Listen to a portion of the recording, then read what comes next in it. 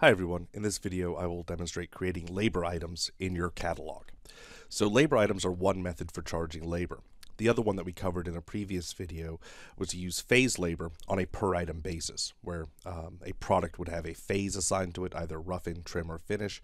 That phase would have a labor rate associated with it, and that product would also be assigned a number of hours. So as you add the product to a project, the install labor will be charged automatically for you.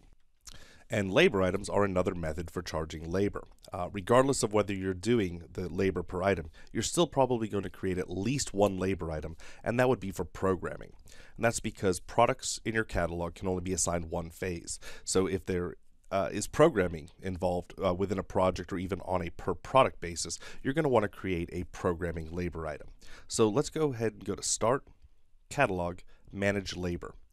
And there are none by default. You're going to have to create these yourself. So let's go ahead and just start creating a labor item. And to do that, I'm going to click New, and that will open up the new labor form. And here on the General tab, you can fill in a manufacturer, model, and category. Oftentimes, the manufacturer will be your company name. So if that doesn't already exist in your list from previous entries, just go ahead and click New here, and just go ahead and put your company name. And I'll go ahead and put an abbreviation in there, and then a model number. I'm just going to call this programming, and the category, there's only one of these by default for labor items, and that is labor. So once you have these three fields, it's up to you if you want to use a subcategory. It really depends on how many labor items you're going to be creating. And you can always come back and add that later. And if you want to add an image, you certainly could do that as well. Descriptions here are completely optional, but I'll just go ahead and just say programming labor, and then move over to the price tab. And the price tab looks quite different than a product in your catalog. You have two options, potentially three options out here regarding how you want to charge labor. So the default is variable, as you can see here. And what variable means is hourly. So you could add one of these to a project and then set the hours. So if you were to treat a product like this, very generically as programming, you could add one of these to a project, one of these labor items, and then just adjust the hours as you see fit, 20 hours for the project.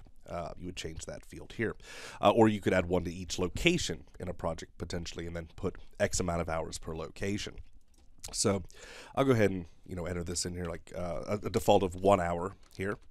And then you have two choices when you're doing variable. You can either use the cost and price from a phase, or you can set a specific cost and price right here on the item, cost and price. So if you do this one, you're going to pick a phase, and of course you would have wanted to have set your phase rates. And because programming is a default phase, I'm going to go ahead and assign that to this product here, and we'll go ahead and use the rate that was set on this phase. Now you also have the option of not doing variable and doing fixed instead. Fixed will not track any sort of hours, so if we uncheck this and check fixed, you'll set a cost and a price. So this may be for a subcontractor's labor that you're adding to a project. You may create one of these labor line items and put a cost, and if you're going to mark that up, a selling price or set a margin on that. Again, this does not track hours, whereas the variable will. And you actually could use a combination of the two. These are checkboxes, so if you put a fixed cost and price in here, and then you also wanted to, on top of that, add an hourly rate, you could do that. So it's really up to you.